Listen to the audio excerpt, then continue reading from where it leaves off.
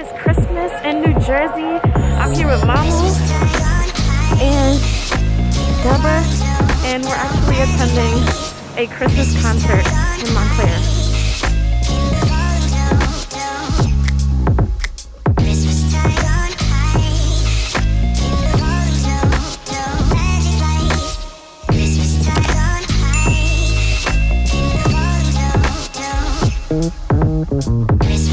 Alright, so of course we got some hot chocolate from Cafe, what was that place called?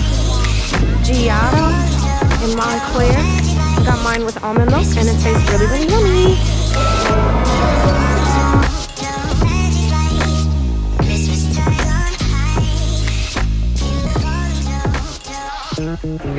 We're here supporting our friend Keziah. Yes, you better show them, girl. Show them like a little mini YouTuber. The little YouTubers.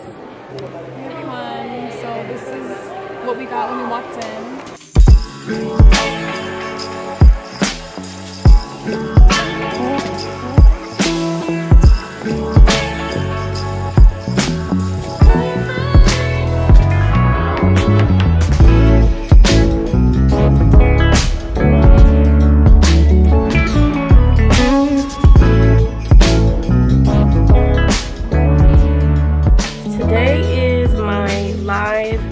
Journaling masterclass, and let me tell you guys something.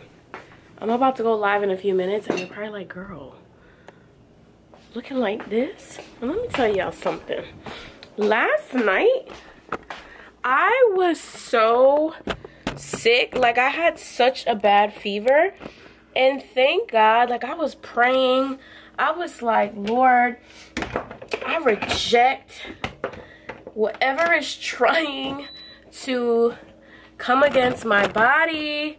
Like, we're not doing this. Like, I can't get sick. And so anyway, TMI, I woke up in just like a puddle of sweat and I feel so much better.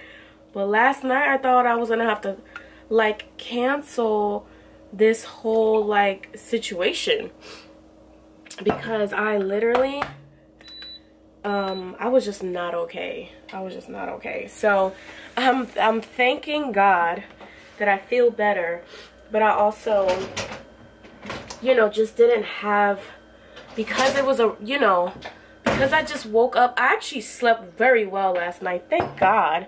But I'm just not showing myself on camera, and that's that on that. Let me tell you, like, ouch.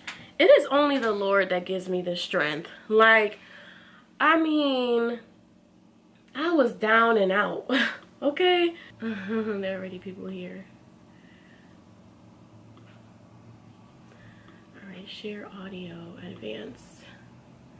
Yes, let's play this song. So I am going to start the class by playing this song by the album Not Just Stories.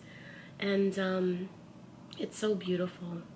So at the end of the day, healing is not linear, right? Sometimes we expect healing to just be one smooth sailing road, and it's not. Sometimes in healing, we get triggered by something, or we see something, or we get a whiff of a smell and it reminds us of somebody and we go back to that place, or we see a car and it reminds us of a moment in time where we were in that car and we had a particular argument and we, you know, it was not good, and it takes you back. And so that's why healing is not linear, because sometimes certain things take you back. And so you got to dig deeper into that healing. And so I love the notion that time doesn't heal wounds. Don't ever let, and especially if you've lost somebody physically, or if you are grieving something, you know, don't ever let people tell you, okay, you should be over this already. But Jesus does heal all wounds.